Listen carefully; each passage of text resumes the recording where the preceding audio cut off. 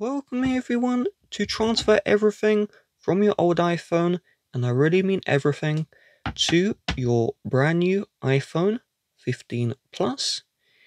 If you see the home screen here and you have access to the lock screen, then we need to do a factory data reset. To do this, let's start by opening up the settings, and inside of the settings, I want you to scroll all the way down until you see General, and then you're going to scroll to the bottom and you're going to select Reset or Transfer or Reset iPhone. You are then going to select Erase all content and settings, then select Continue, and then Erase iPhone. And then we need to wait for this to complete. Once we are on the setup screen, let's swipe up or press home to open. We are then going to set up our iPhone until we see this certain screen. The screen in question is Quick Start. Once you are on Quick Start, leave your iPhone 15 Plus on this screen, and then on our old iPhone, go to the home screen and check if you see a message saying Set up new iPhone. This iPhone, this old one, is not showing that message. So to troubleshoot, let's start by opening up the settings. And in the settings, first of all, go into Wi-Fi and make sure Wi-Fi is turned on. Then go into Bluetooth, make sure Bluetooth is on and this iPhone is discoverable. Then wait 10 to 20 seconds on the home screen. If you still don't see the message, we're going to need to press and hold power and volume down together. And then when we see a slide to power off, we're going to slide to power off the iPhone. And then we're going to hold the power button to turn back on the iPhone.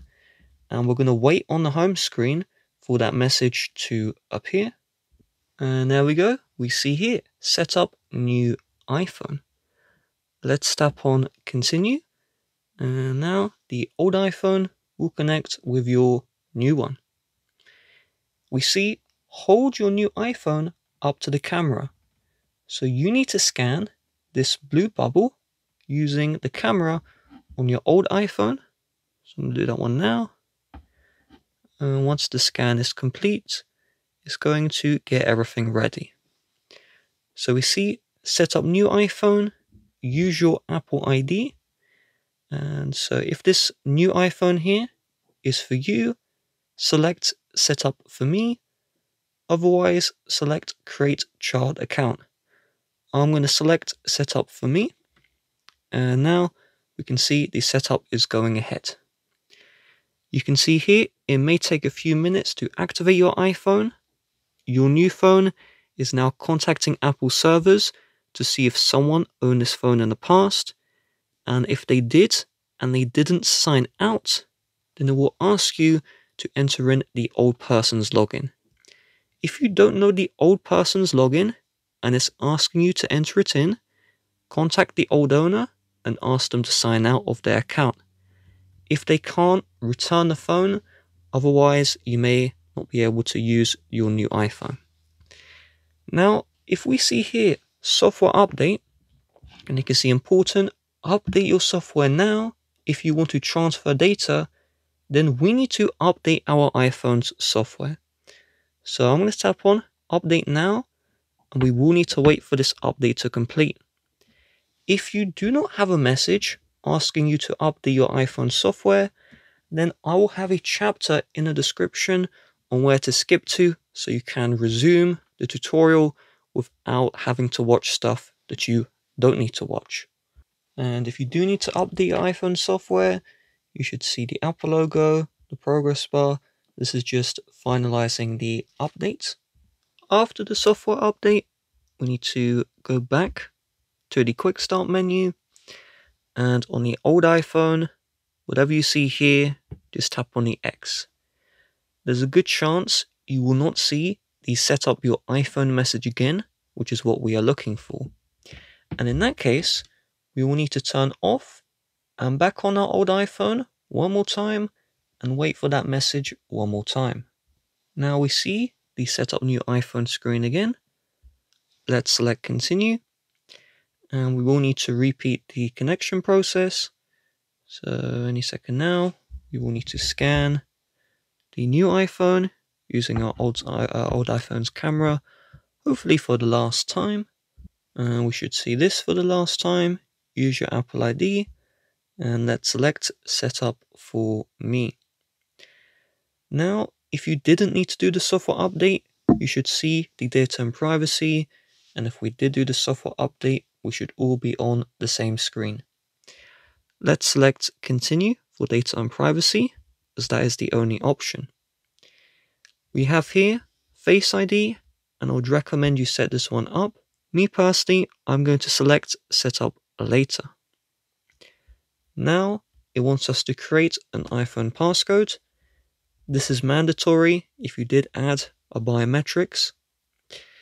Me personally, I'm going to select passcode options, and then don't use passcode, but on my personal iPhones, I always use a passcode. Now we see here, transfer data from. Let's select Continue, and now it's going to start slowly doing the transfer. So the first thing is it's going to move your Apple ID account from your old iPhone to your new iPhone, and we will need to enter in a passcode to verify the login.